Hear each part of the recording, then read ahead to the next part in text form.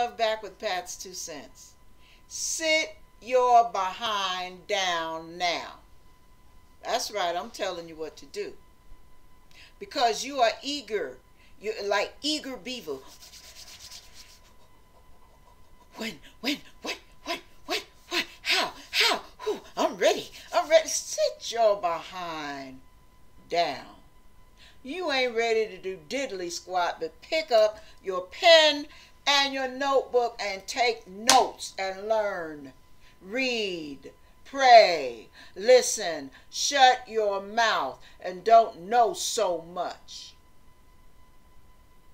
Do you realize that the most intelligent people will tell you in a New York minute, the more they learn, the more they become acquainted with the fact that they don't know. They're like, I didn't know all that. But the more you learn, the more you realize how much further you got to go. Now, the reason I say that, sit your behind down. Some of you get saved, you're ready to roll. You're a Lord, use me to the glory of God. I want to get out there and do mighty exploits for you. Your biggest exploit is number one, living a holy life. You got to learn that. That doesn't just come boop like that. No magic wand. That's why you have to be filled with the Holy Spirit. It's called the process. I know. I hated it too. Nobody likes the process. Listen to this. Thank you, Lord. I forgot about that. What happened with Jesus? When Jesus was baptized, he came out of that water filled with the Holy Ghost, right? What happened next? Did he go out doing exploits? Nope. He went through what we call the wilderness journey, the wilderness experience, the hell of wilderness. That's part of life. And God uses life to wilderness your behind and mine. If Jesus had to go 40 days in the wilderness, no food, no drink, no nothing. If he had to go 40 days in the wilderness to prepare him for his ministry, and you think you've been saved a year, or you've been saved 6 months, or you've been saved a month, and you're ready to get out there and kick some devil butt, you better sit your behind down before you get off into something you can't handle, because you're not equipped. Time. God uses time to equip. Lessons are learned in time. Cleansing, purification of your nasty attitude and my nasty attitude and your emotional hang-ups and my emotional hang-ups. It takes a scrubbing process. Do you hear me? You can't take a dirty t-shirt, stick it in the washing machine, and put it on quick cycle and put it out. No, it's not going to be clean. It's going to be grungy. You got to take that bad boy, put it on the soak cycle, pour some bleach in there with the soap, and let it sit. Now, because it's sitting there doesn't mean you're never going to use it again. It's dirty, and it needs to be cleaned, and it needs time. The process, the chemical process, needs to take place. God is using process. He is processing your behind and processing mine. We're all at different levels. We're all at different stages. But don't despise the chastening of the Lord. And don't despise small beginnings. Your change is coming.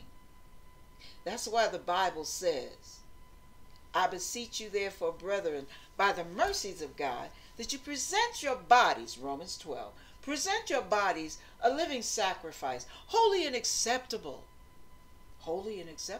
unto God, which is your reasonable service, the least you can do. And be not conformed to this world, but be ye transformed by the renewing, by the renewing, by the renewing, by the renewing. Pop, pop. Yeah, takes time. That brain of yours, that little pea brain up here, between those two ears, it needs time to be renewed. And the renewing is a process that takes time. Sit your behind down. You better rake it in now, because when God's ready to use you, and you've been too busy out there being busy, and he says, where's your hammer? Where are your nails? Do you know how to drive a screwdriver? Do you know how to work a forklift? Do you know? Well, no, I was out there helping the advance. You better sit your behind down. You haven't even gone through the basics. See, that's why God warns against a novice thinking they're going to get out there and conquer the world. No. The best, the greatest leaders, learn this if you don't remember anything else about your development. The greatest leaders are the greatest followers. When you learn to submit, shut up, listen, obey, cooperate,